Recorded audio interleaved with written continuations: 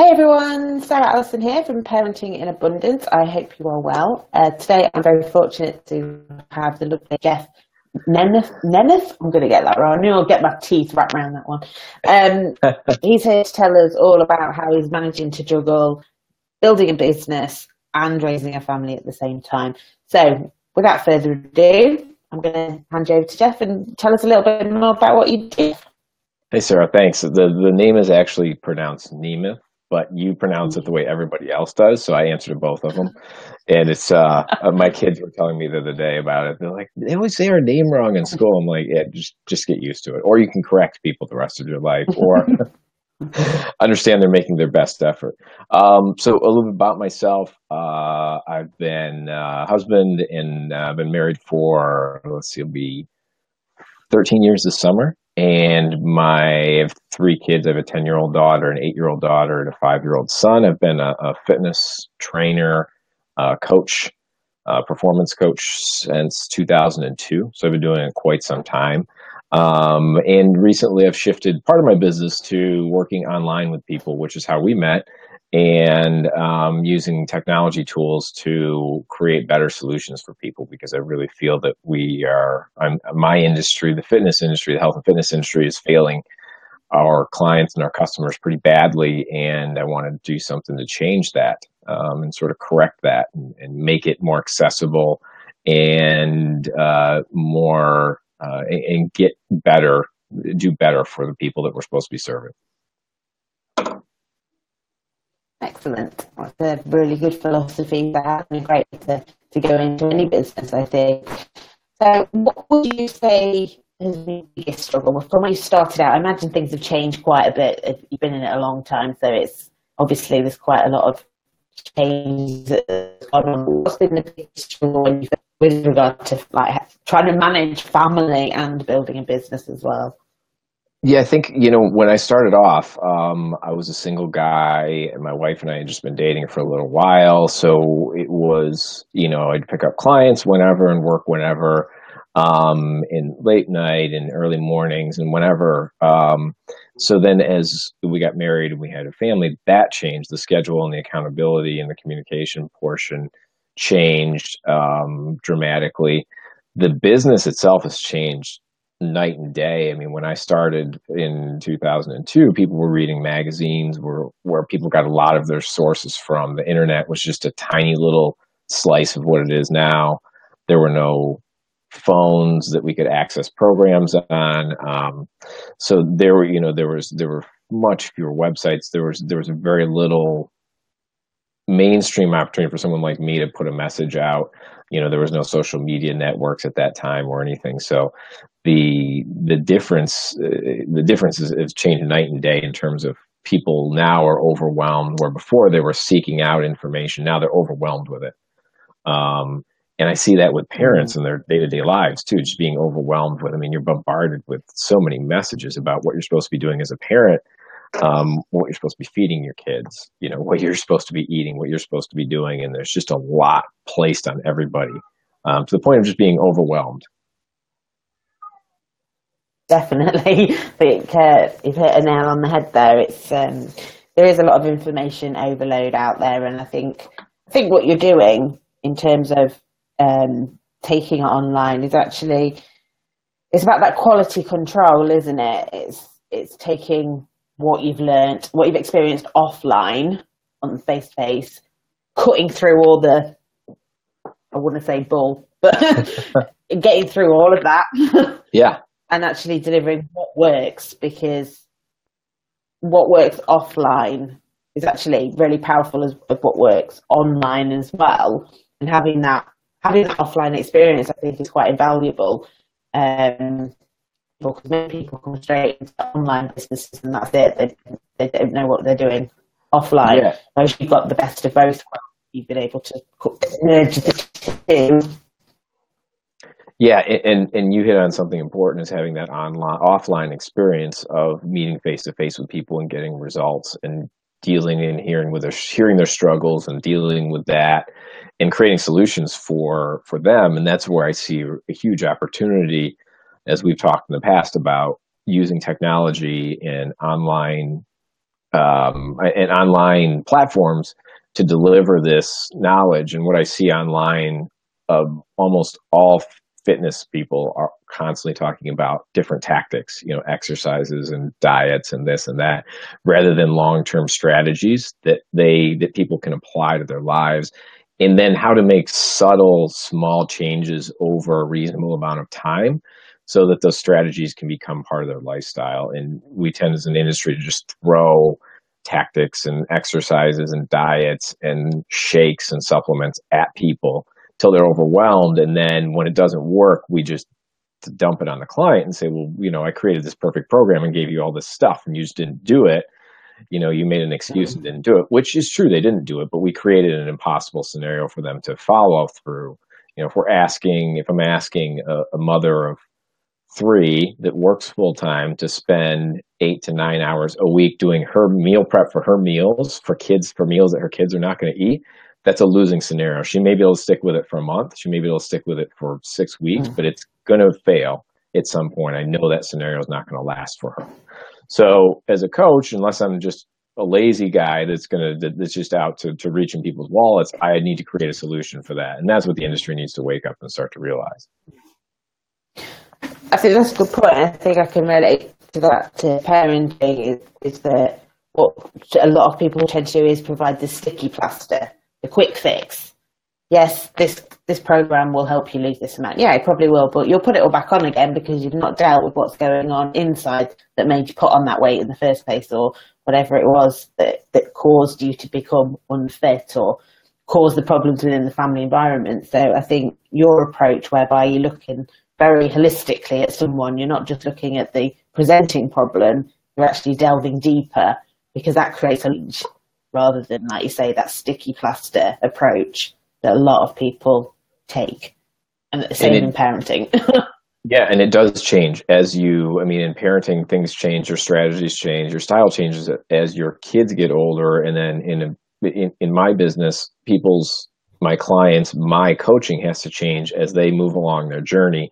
And there are, like you said, there are underlying issues with some people. There are things internally or structurally in their routine or lives that need to be addressed, or sometimes they just address them naturally because they have a sound support system. And then it makes my job really easy. But a lot of people will start to run into and bump into the support system, in which causes pushback and which causes them to fail as they're making progress on their journey. Then they get pushback from friends or family that are dealing with their own stuff and are intimidated or for whatever reason by the changes people make. And I see the same thing with parenting. All of a sudden, I have a 10-year-old and her friends are getting cell phones. So she's supposed to have a cell phone now. Yeah. What's the call on that? And there's reasonable arguments to be made for someone, a 10-year-old, to have a cell phone, and there's reasonable arguments for them not to have one. So I think that you have to figure out how all this works in your philosophy and what feels right to you. And that's what my job comes down to in my business, is helping people along that path, helping find the route that works best for them, not the route that works best for me that I want to force them to, because it's always at some point going to be a losing battle. I love that. I think getting to know your client is something that isn't really done in your industry, and I mean that as no offense to anyone, but yeah, it tends to be that I want to lose weight. Oh, here's a program, do that. That's it. Whereas I like your approach, which, like I said, you're a person. Let's deal with the whole person, not just that one particular problem. So with growing your business, obviously going online makes a massive difference to a business anyway, because hours change. Obviously, we're in different continents, so we're having conversations. It's very much time changes. How have you found that's impacted on parenting, or how have you found parenting has impacted on your business? It's like everything else. It's good and bad, and it depends on how you manage that. And good and bad I use is very relative, because most things it's just, as we know, it's just a change, and how we manage it makes it good or bad. When I'm working with somebody in Australia or New Zealand, that makes life completely different, because I'm dealing with a 14-hour time change. So I'm taking a call at 6 a.m. sometimes, or at 10 p.m., 9 p.m., so that I can fit into their schedule reasonably. The UK is completely manageable. I'm used to managing that. It's only a 5-hour difference now, but Then as you work with people around the world, that changes, and that's I've got to be home on, I have a call Sunday night at 6 or 7 p.m. because then that's a Monday for somebody over in New Zealand. So I need to talk with them at that point and make sure that their week is off to a good start. So there's a different, I think people in my business look at going to online as a panacea to solve all of the problems, because in my line of work, your schedule tends to be difficult. You tend to have dead time during the day, you tend to be busy early morning and late at night. And there's this idea that I'll just fill up my daytime and just talk to people online and just do that. Well, you're creating a whole different scenario that you need to manage around your kids' sporting events, around school concerts, around time with your spouse, around the general day-to-day stuff that has to be done around the house, and that needs to be managed also. So that's always a big challenge, that anytime we step into a new role or add something on or take something away, there's that whole unintended consequences sequence that happens that you have to manage.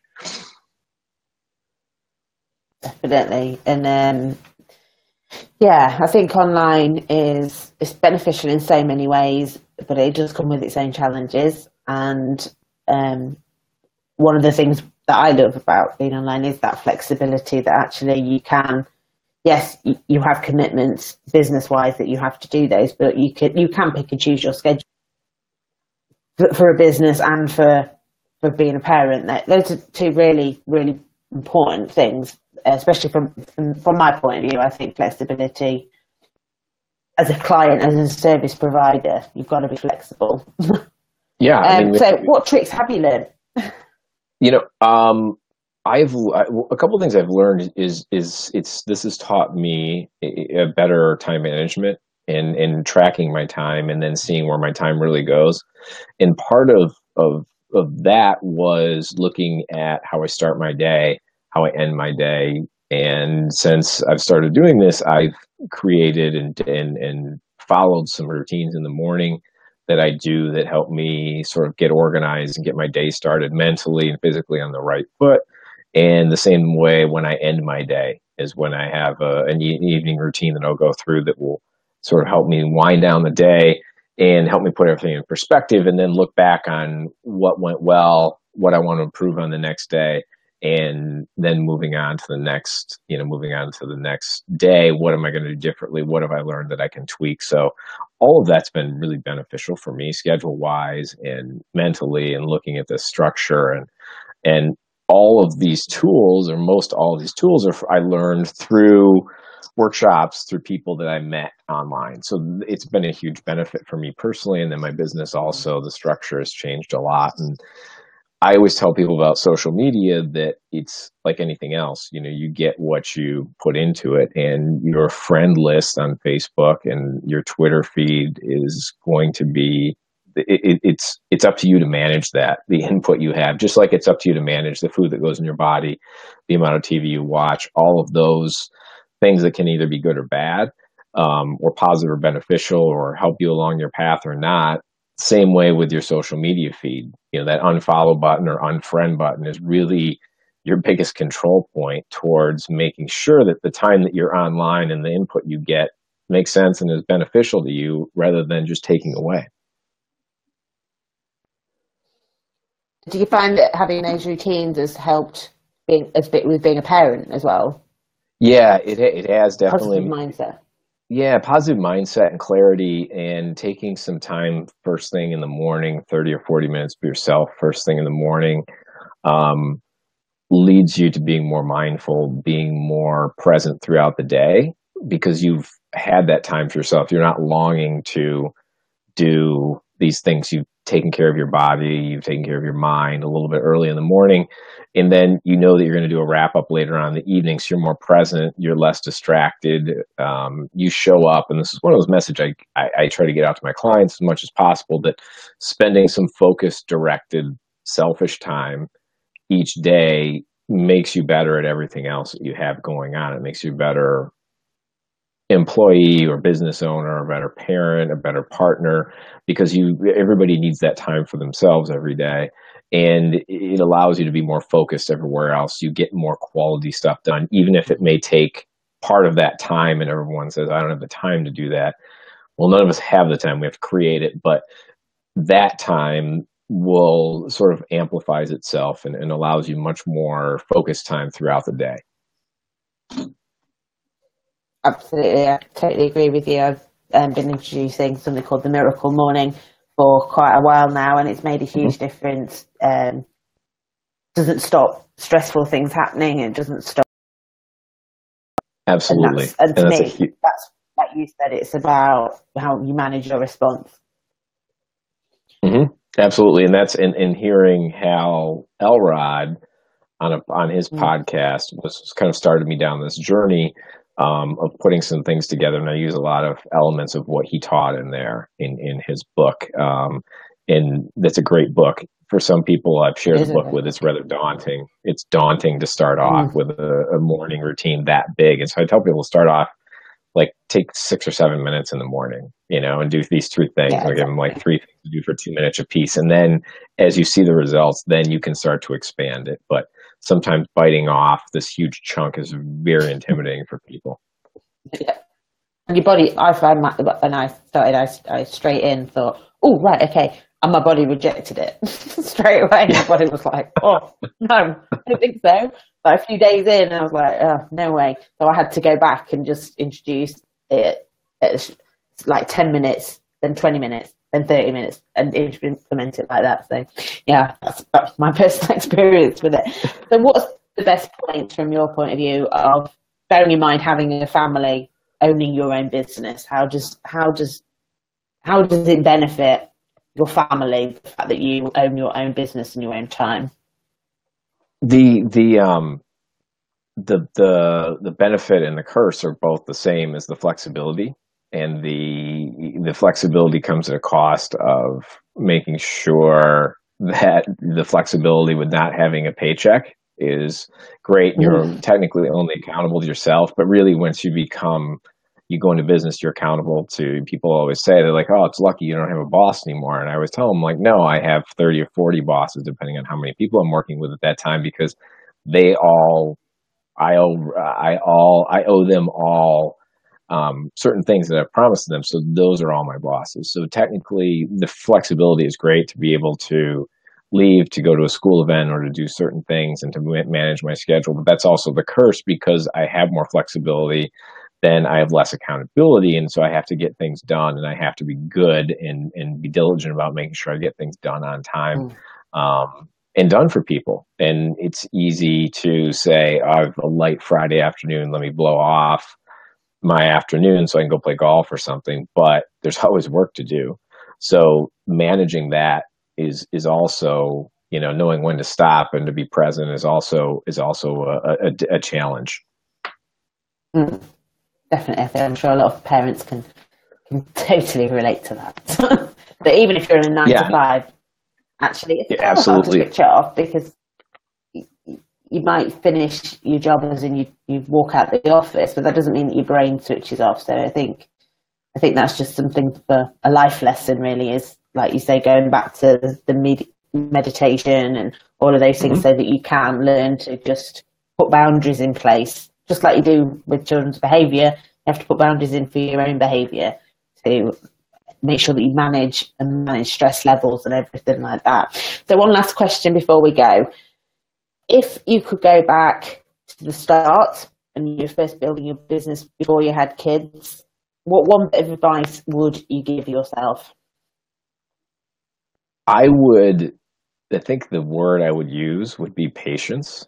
Be patient and be diligent about staying on the same, sticking with the same principles that work. It took me a long time to learn that, because of the industry I'm in and the way that my business is really good at pushing clients towards shiny objects. We're also good at pushing coaches and trainers towards shiny objects.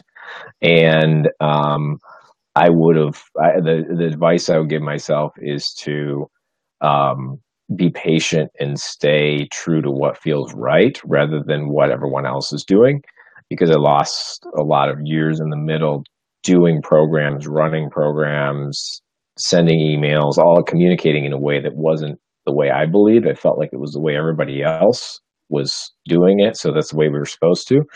And it was all a learning experience because it got me here, but patience and believing in yourself. And I think that's sound advice for anyone, whether you are a business owner or you are a teacher or just a parent, or a kid or whoever. I think there's a big life lesson in there that I try to remind myself daily. Definitely. I think that by doing that, you are modeling that to your children, and your children will learn to believe in themselves. And ultimately, that's the best gift you can give your kids, is to know that they can go confidently into the world, believing that actually anything is possible. I can live the dream. Thank you so much for your time, Jeff. I really appreciate it. It's been an absolute pleasure speaking to you. Shared lots of valuable information and insights into the world. And it's been a pleasure, and I hope that the viewers get lots of information from that. So thank you everyone for watching. Take care and see you soon. Thanks, Sarah.